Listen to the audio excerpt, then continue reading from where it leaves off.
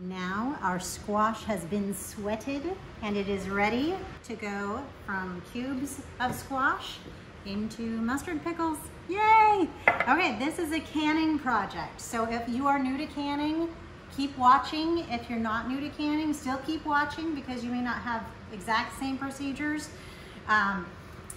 This is a fun project. We're going to use, this calls for water bath canning. So this is a pressure canner, but that can also be used for water bath. If you do not have one of these, you can still do this project. One of these being a great big heavy duty pot that you can seal the lid on and pressurize the container. That's what you need for pressure canning, which I do a lot when it comes to tomatoes and some of your other non-acidic foods. Acidic, meaning vinegar, lemon juice, jams and stuff high in sugar are acidic. So you can use a water bath, which is a lower temperature version of canning. Whereas with pressure canning, you not just put the lid on, you put the lid on, turn up the heat, and add pressure. Once you add pressure, the same amount of heat gets even higher than it would if you had just water boiling. Hence, you can kill bacteria if you're not doing, like, there's two major ways to kill bacteria and preserve your food for long periods of time. One of them is acid. Think when you're cleaning, you use bleach. You cannot ingest bleach. So you use acidic things that you can ingest, which include vinegar, sugar. Salt is not acidic, but it does also act as a preservative. And then you put your jars in the canner, add boiling water, and that combination of boiling acids will create a seal and also kill bacteria in the food so you can store it for long periods of time. So, first things first, with our canners, water bath canning, I have already sterilized my jars. Some people like to store them, heat them up in the oven before they can. Mine came out of the dishwasher recently, which sterilized them. So I'm going to put them in the canner, add water. With this, if we can get a shot into the pot, we need to fill each jar more than 50% full and bring the overall water level more than 50% of the jars when there's no food in them, because once we have the jars filled and back in the pot, we need at least 1 inch of water covering everything for a water bath canning process. Pressure canning is different and we'll cover it on a different video, but for this particular process, you need a big enough a pot where you can put your jars in and add water to more than, once you have your jars in and full, you have room for at least 1 inch of water and then space above it because you are going to be heating that water up. I'm taking my jars more than halfway full, close to the top, and then I will take the surrounding water level to more than 50% of the jars, about 3/4 of it, and that will give me more than enough water because as this heats up, water will also be evaporating off. And I like to make allowances for that. All right, we have water in our canner. If you're using a pressure canner, this is a Presto pressure canner, you're gonna see that there is a front and a back side of your canner. This little tab, I always want to keep toward me when I'm putting it on the oven. So I'm going to switch that back around so it's facing toward me. And this is my arm workout. I like to put, you could put your canners on a front burner. I prefer to use the back burner for my canners because I'm not going to be doing much with that. I'm going to go ahead and turn up the heat to medium. If I felt like I was ready to be working in turbo speed, I'd turn it up to high, but on a gas stove, that will bring this to a hard boil very quickly, and I don't quite want that. I don't want water boiling all over the place while I'm getting glass jars out of the canner. I want it to be at a nice simmer so the glass is hot when I put the hot filling in, and then the lids are gonna be hot. You don't want anything cold. When you have things that are different, when there's a temperature differential, that's when jars break, especially, definitely when they're flawed, but even if it's not flawed, if there's no little weird thing about the glass, it will shatter on you if it is cold and you suddenly dunk it in boiling water. We don't want that. So, the other things you're going to need, you're gonna need a whisk and some sort of ladle. You're gonna need a couple of kitchen towels and this is just a washcloth. I've used it historically as a painting rag, but you just need a washcloth. If you just got into canning, this is where we learn how to use all of our cool little gizmos that came in the canning kit. Very important is a funnel. We have ingredients. We'll get to those in one moment, but I want to make sure you have your space set up. So I take one towel. This towel is where I'm going to be filling my hot jars. You want to protect your counters and your glass jars by not putting them directly on the counter. You need this buffer, and a kitchen towel really is just the right size. If we're going to be doing 8 jars right here, that fits nicely on here. Even when I'm doing bigger runs and using both canners simultaneously, I just use one kitchen towel here. I'm gonna leave this rag here. We're gonna get it wet.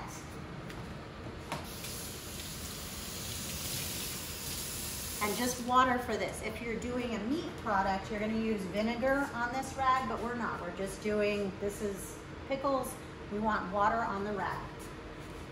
So this other towel, we're gonna be ready for our finished products.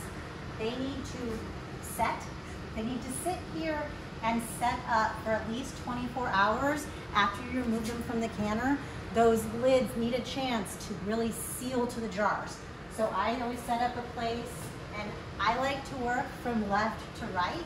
In your kitchen, you may have it somewhere else, but you just need a space set aside where you know you're gonna be able to leave them alone for 24 hours. All right, ingredients. How in the world do we take this to this? All right, first off, if you're new to canning, this is gonna be a new product to you. You may be familiar with cornstarch, which this is a form of cornstarch. It's specialized and formulated for use in high temperatures. There's several brands of it. I get mine online, but you can find it at Walmart and the grocery store. And if you look at it, see, it looks identical to cornstarch. It is more expensive than cornstarch. We are gonna need a 1/4 cup of it. And this one, I don't do the same way I measure flour. I just scoop it straight out. Put it in your pot. This is a bigger pot than what I need for this particular project, but it's better to go bigger than smaller because you're gonna heat this to boiling. And as you can see, it's about the same consistency as powdered sugar. It won't hurt you if it gets on anything. This is what's gonna thicken. Yeah, this is clear gel. It is cornstarch that has been specially formulated for canning. It is that's what makes the liquid into this gel. All right, so next we need sugar.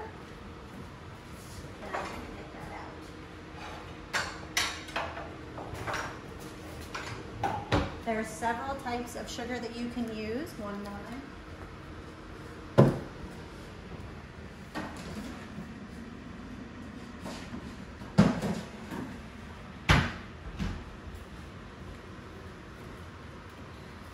For this recipe, I'm using a very small amount. I'm just going to use white sugar. You can use unrefined sugar.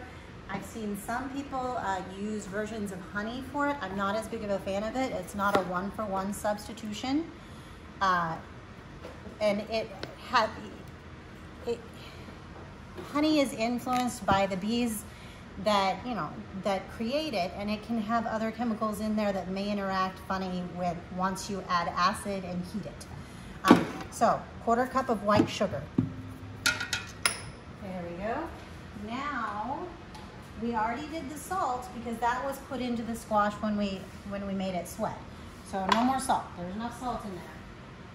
But we do need our spices. We are going to need a whole bunch of yellow mustard. I actually buy whole seed yellow mustard and then grind it as I need it.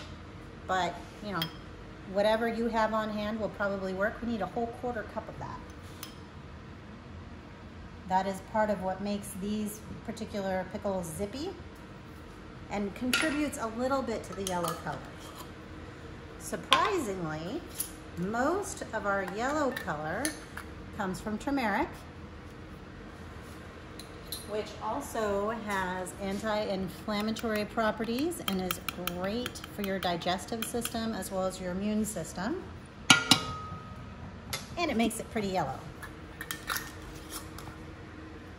Next, we need ginger, which is also excellent for your digestive system, and it's also chock full of gingerol, which is a type of antioxidant and flavonoid. So we will just add that yummy goodness to our mix. And I like mine a little bit more on the spicy side than the straight sweet side. So you could just use some paprika if you'd like, but I prefer to use a teaspoon of cayenne pepper. Crushed red pepper also works. Smoked paprika works. If you're using paprika, you could go up to like 2 teaspoons and it would be fine. However, once you preserve a pepper in the vinegar, as it ages, it will get hotter and hotter. So better to be on the conservative side. And if it's not hot enough when you open it, give it another month or two, like on the next jar, wait another month or two before you open it, and it will be spicier simply because this red pepper will get hotter the longer it sits in the vinegar solution that is pickled in. So I believe we have our dry ingredients. This next step is important. I'm taking a stiff whisk and I'm going to whisk all of this together.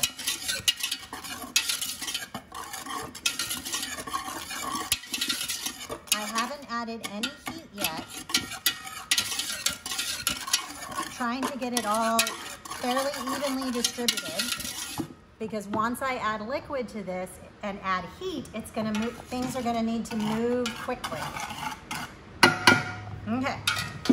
So here we are, we're going over, and I'm going to use the other thing that we got set up were our lids. They are just in room temperature water right now. We need to heat them up, not to boiling, to almost a simmer. And because I want them to heat up quickly and they're on a fairly big burner, I'm putting it on low. If you're using a conventional stove top, it's more likely gonna be closer to medium for this. That's gonna be as you get to know your stove. Sorry, my gas stove is ticking at me. All right, so now we are ready to add heat. I am putting it on medium-low. Our first liquid ingredient that we're going to add is 2 cups of white distilled vinegar. I've seen some people will use apple cider vinegar for this, and it will change the flavor a little bit. I just use white. And then we're gonna need 1/2 cup of water for 4 ounces.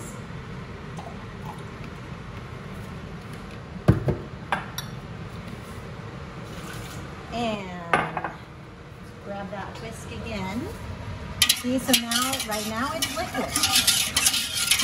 This is going to turn into a gel that looks more like pie filling consistency very quickly as we heat it up.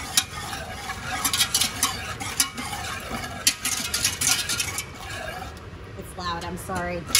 Now, this is an aluminum pot, but it's a treated aluminum pot, which is important because I'm cooking something acidic in it. You don't want to use untreated aluminum with acidic foods because it can change the flavor of your food. If you have stainless steel, that's awesome. If you have like the ceramic coated or Teflon coated, that'll be fine too. Just be careful if you have the coated pans with using a wire whisk. Okay, I'm going to turn my back on this for just a moment because we need to start draining our fabulous mixture of onions and yellow squash. You see the fluid pouring out.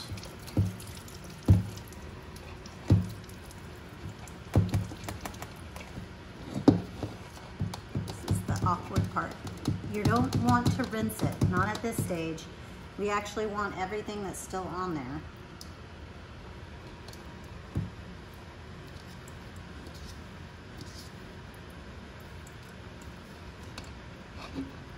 Okay. And we want this ready so that once our sauce has gelled up, we can add it and heat everything up. I'm gonna rinse my hands off. Okay. I'm just gonna leave it in the colander for one moment and we're back to our pot. Another stir. This is the exciting part.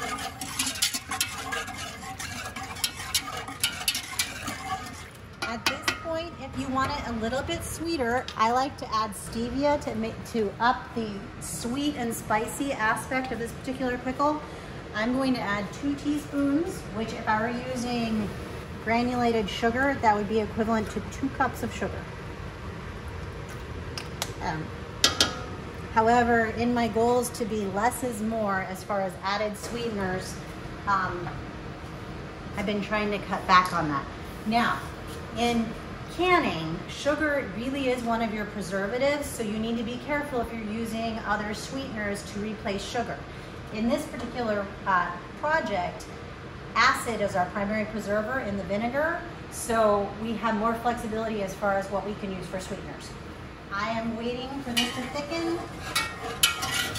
It's getting close. Oh, and if we take the camera to my small pot, you see those bubbles? I'm gonna turn the burner off and then keep the lid on so those stay hot. Again, not boiling, but really hot.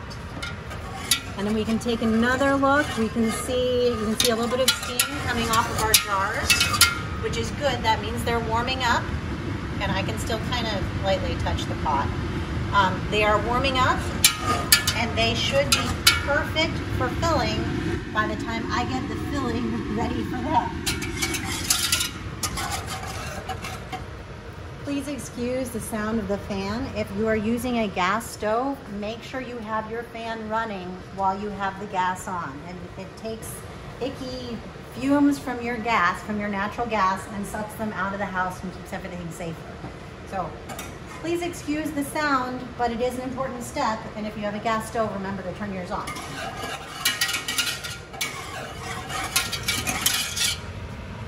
This is coming. I do not want to add my squash in before it starts to thicken. If I add my squash too soon, the gel won't form evenly and you'll get clumps that are, it's like this clump of just goo that you hit, and then you hit a bite of squash and runniness. So it's very important to wait for the gel to form before you add your solid, whether it's squash or if you're doing pie filling. This is the exact same process you would use for doing preserving apple pie filling or peach pie filling, any of that. You want to make sure your roux or your sauce has thickened before you add your solids to it. So what's so cool about this and why I bothered to learn how to process food like this is that it doesn't fill my freezer, but it lets me enjoy stuff that was grown from the garden at peak season and preserve it at its best and eat it throughout the rest of the year without putting added burden on, like adding yet another fridge or another freezer. And it gives me some homemade shortcuts where I know what's in them. I know what preservatives are in them. I know that they're seasoned the way I want them seasoned. So I can cook later and have some shortcuts to come out, like mixing the jar of mustard pickles with a quart of beans, and then cooking rice, and bam, I've got an easy meal. Or if I throw this in with a few bags of frozen vegetables and a couple quarts of marinara sauce and maybe noodles, I've got a really yummy vegetable soup.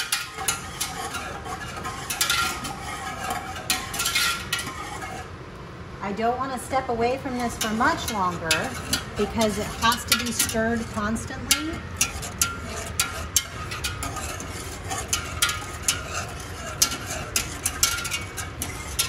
And once it starts forming the gel, it's going to be very, very quick. And I'll feel, if you are doing this right along with me, you're going to start feeling resistance on your whisk. And that's how you know it's time to add your yellow squash or your cucumbers or zucchini, whatever you're using to make these pickles, and get them coated in the sauce. So, not with this particular pickle, not only are we getting the awesome nutrition from yellow squash, you're also getting the antioxidants and other nutritional benefits for turmeric, cayenne pepper, ginger, mustard seed, which is it's like a variety pack of flavonoids and other antioxidants which have help fight cancer, anti-aging, make your gut healthier, all kinds of good things. Oh, I see it. You see the gel? It's coming. It's right around the boiling point where it starts to gel. So have to be paying close attention because this stuff will scorch to the bottom of your pan very quickly. Yep, starting to drag. See how it's moving more slowly? Almost there. It's getting to be not nearly as liquid. Okay, I'm gonna turn the heat off for a moment. Grab my squash. Squash is coming. The squash and the onions. Remember, I already added the salt, so no more salt added. And make sure if you're doing any preserving, you do not use iodized table salt. You need to have canning salt. Sea salt can also be used, although I prefer canning salt simply because sea salt, you have added chemicals. And now I'm going to turn the heat back on. I really did not want it to scorch. Now I'm up at about medium because I've got to get this squash to warm up. Scooping it around. It smells so good. It'll clear your sinuses too because the ginger is actually awesome for sinus issues. But yeah, between the mustard, the ginger, and the cayenne pepper, just breathing it in, I'm like, oh. Now, interestingly, that particular flavor combination is used a lot in several types of Asian cuisine. So you can safely throw this into some stir fries, or if you're doing lentils to create an Indian dal, this is really good with it. It won't fight with it because so much of their seasonings include ginger, turmeric, pepper. It doesn't fight with it, it simply enhances it. Now this really, mustard pickles, from what I can tell, are kind of an American farming, almost Midwestern type of traditional food. But it's really super awesome for you, and it really also flows into several other types of cuisine, which is kind of neat when you're trying to keep things interesting and keep your diet varied and learn about, you know, the way the rest of the world eats. So, no, this is not an Indian recipe, nor is it Vietnamese or Chinese or anything like that. But if you're making that style of food for a meal, you can throw this in with it and it'll taste really good. Okay, I am going to put the lid on so it heats up faster. I got the gel mixed in very well, so all of our squash is coated. If you look at it, look at that color. And again, just that 1 teaspoon of turmeric for all that squash gives it all that golden color. So cool. I'm gonna get some of my other stuff off the sides.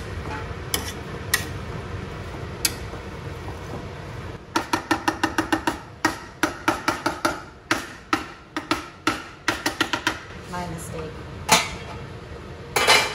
Don't use, there we go, the wire whisk after you put the chunky stuff in. Okay, so while we're heating this up, I want to talk to you a little bit about your canner. If you're using a stock pot, chances are, hopefully you have some sort of shelf in the bottom, because that will keep your jars from resting directly on the superheated metal. That's very important, because again, anytime you have a dramatic temperature difference between your glass and whatever it's surrounded by, that's when you really have cracking and exploding problems, and we don't want those. We want to avoid those. So whether you're using an actual canning pot or a huge stock pot, make sure you have something in the bottom that is a buffer or insulation between your jars and the bottom of the pan. We have that. And this will be ready for when I do my next batch. This is just a single batch. Now, there are bunches of canning pots on the market. I use this particular one. It looks a little bit deep for this with this project, but the advantage of getting a 23 quart canning pot versus say a 16 quart is that when I'm doing pressure canning things like tomato paste, where I want the same 16-ounce jar, I can actually take an extra tray, and I call it double-deckering, like a double-decker bus. I'm not quite sure. Double stacking. You stack a whole nother round of 8 pints on top of the first one when you're pressure canning, and it really increases how fast you can get these projects done. That's why I went ahead and got a much larger canning pot. But again, it's up to you what you have and what you can get your hands on. All right, good. I see bubbles in my mustard pickles. I'm gonna give that a little stir, and I am momentarily gonna remove it from heat. I'm gonna leave it on the heat long enough for me to get the jars out of the canner. They are hot. So I'm going to use this nifty jar grabber tool. As you can see, I've gotten a lot of use out of it. You, as you get going, will get a lot of use out of yours too. Grab, pour the water out. Put it right back in the pan, in the pot. We need that water. If you can see the steam, these are hot jars, which is exactly what we need. The only part of this project that we don't need to heat before we use it are the rings or the bands, and that is because they're aluminum and they heat up as soon as you put them on. So you don't need to preheat them. Now, the lids we had to preheat in water because it actually makes the little sticky ring on the just on the inside of them tacky. It activates that to create a better seal. And you're gonna see my leftiness in this part of the process. Varieties, you may find you work the opposite direction, and that's just fine. Okay, funnel. There we go. I am going to turn the burner off. And this one's okay. See, now if I'm doing a full pot of this, by the time all of the squash pickle mixture gets up to this, I can't touch the handles anymore. But because it's such a small batch, I'm good. Okay, now we fill the jars.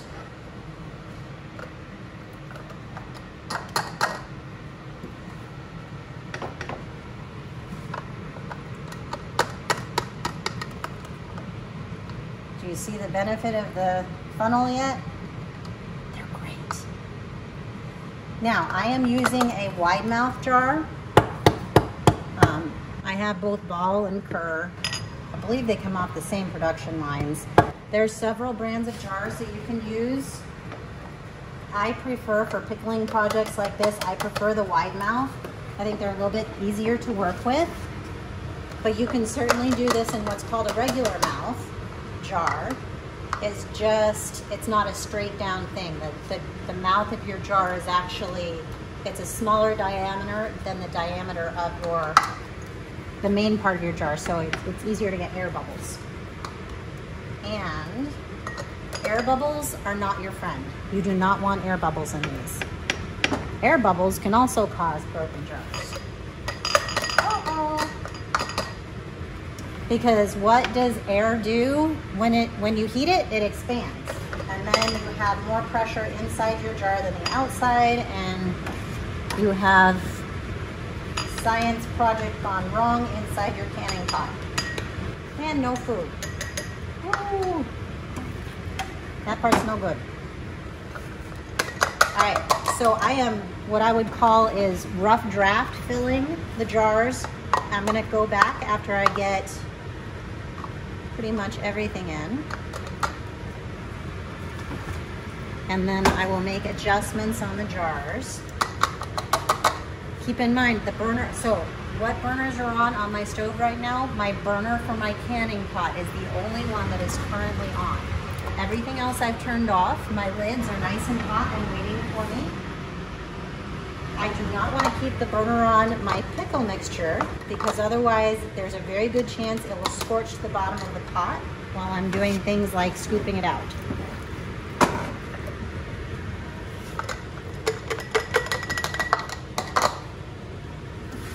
Now, there is no particular order that you need to fill the jars in. You could do tic-tac-toe and that would be just fine. It's whatever works for you. When I'm dealing with liquids, I tend to like to work my way away from the pot just because of where the drips land. But this is chunky and it's not really gonna run over. So I'm not as concerned with that with this. Now, with this mixture, if I have any jars that are not full to the level where I need them, I will not put them in the canner. Not with this one, because otherwise it can explode. But this one might turn out to be exact, which is what you're aiming for when you do this, but things don't always work out as exactly as you'd like. Okay. Now I'm going to work to level them a bit. See, I have a few, where's my, a tablespoon, measuring spoon is excellent for this. It's just about the right volume, regardless of what project you're doing. It's a handy one to have for this final step of getting everything where you need it before you put the lid on.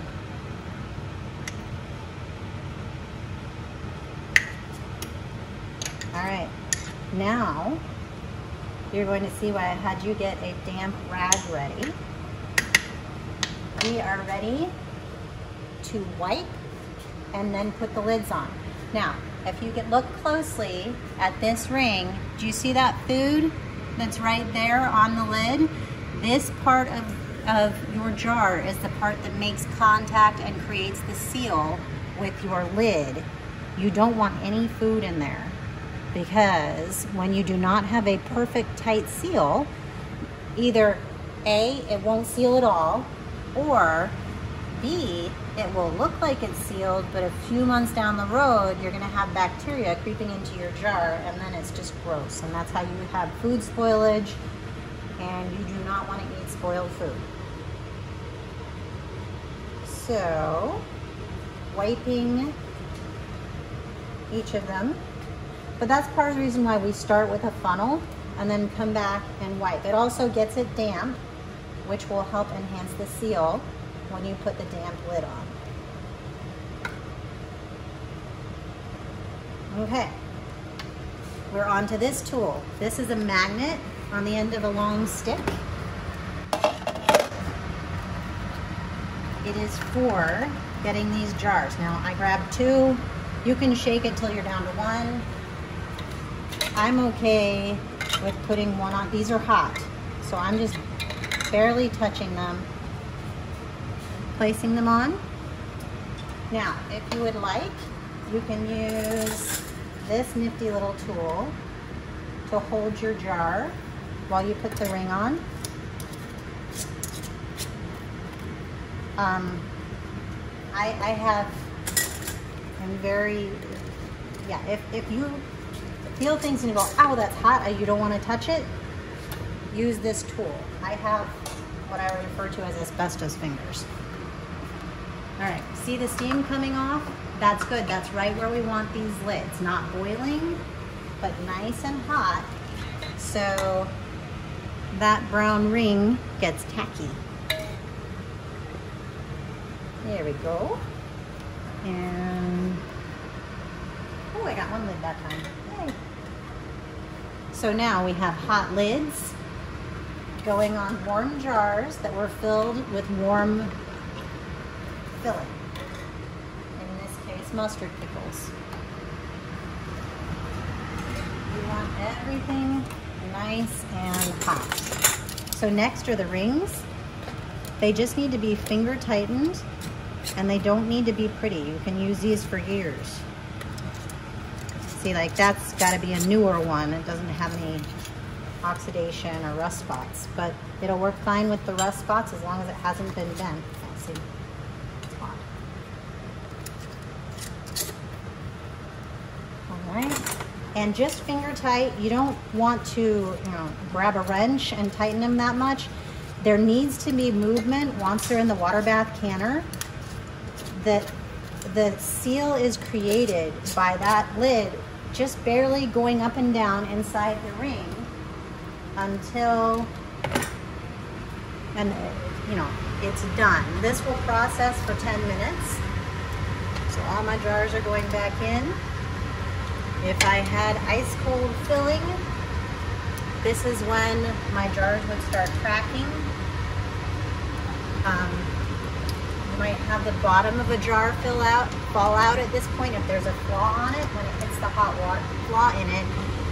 Once it's filled and it hits the hot water, that flaw that was invisible to you becomes apparent when the bottom falls out of your jar. All right, we have our canner.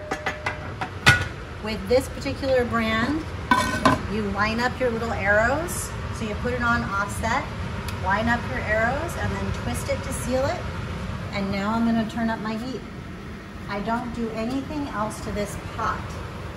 Now, we need to take it all the way to a full boil. With this particular brand canner, you have a full, healthy rolling boil.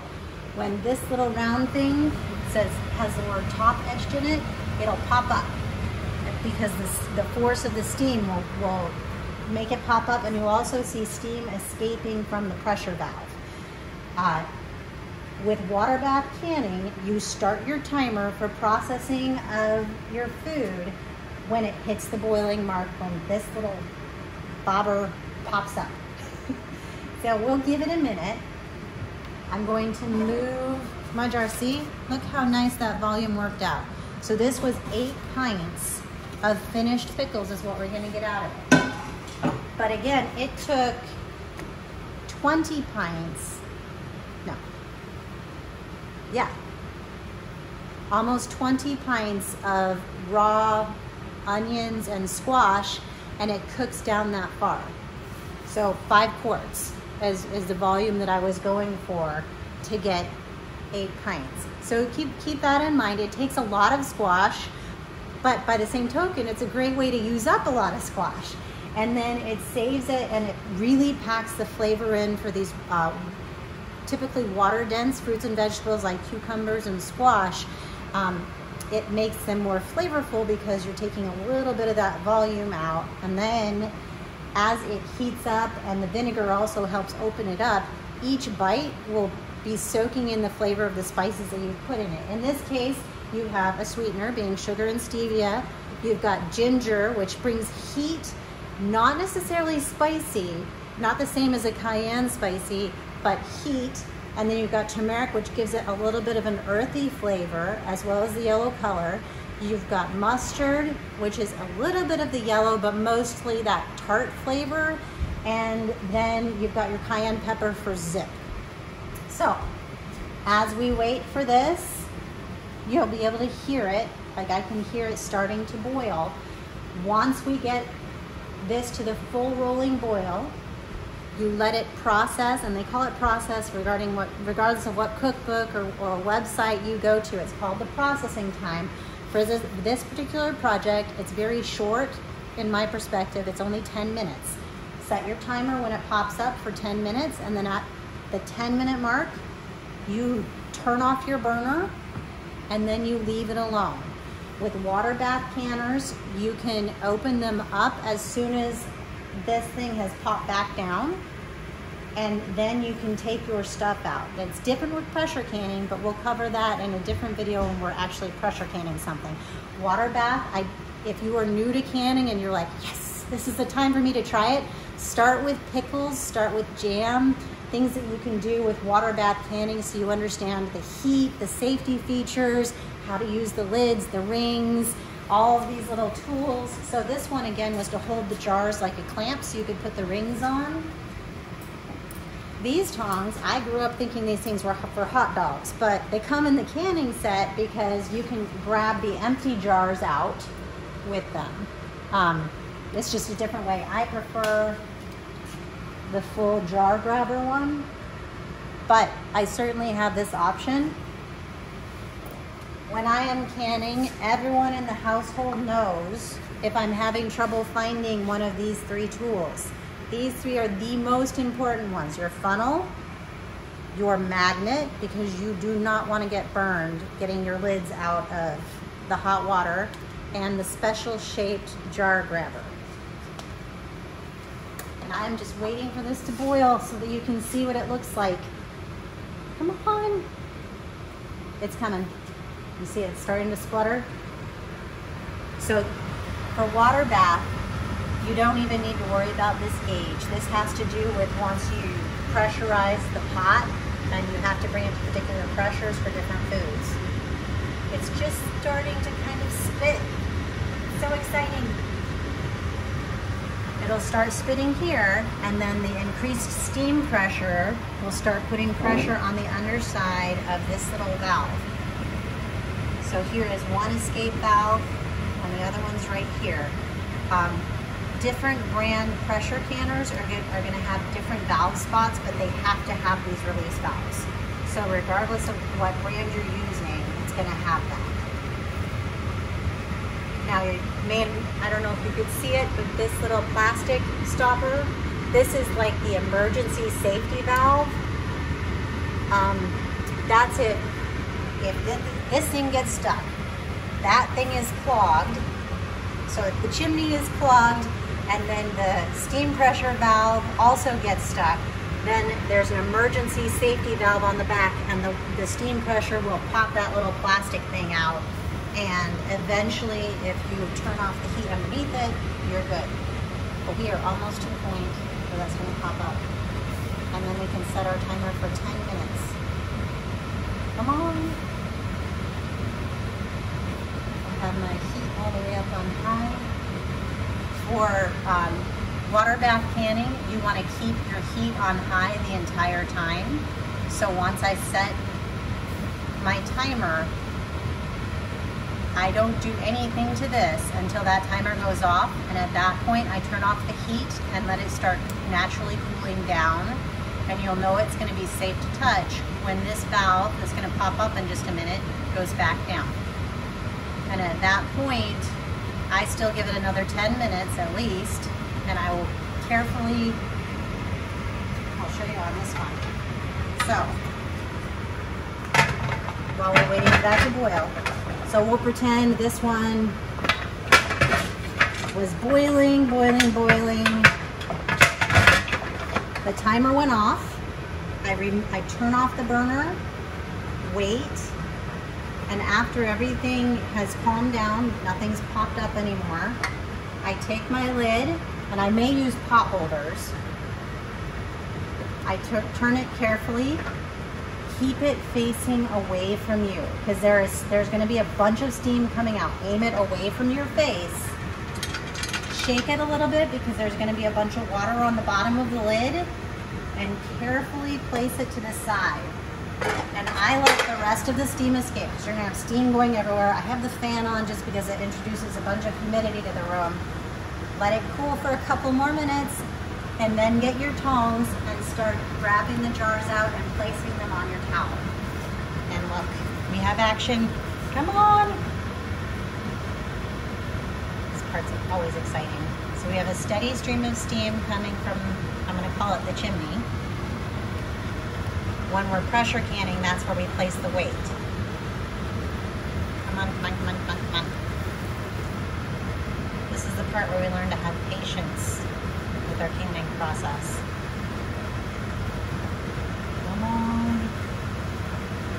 You don't want to start your timer early either. It really needs to be at that full boil to maximize the germ killing time, basically. That's what this boiling is for. It's to kill germs.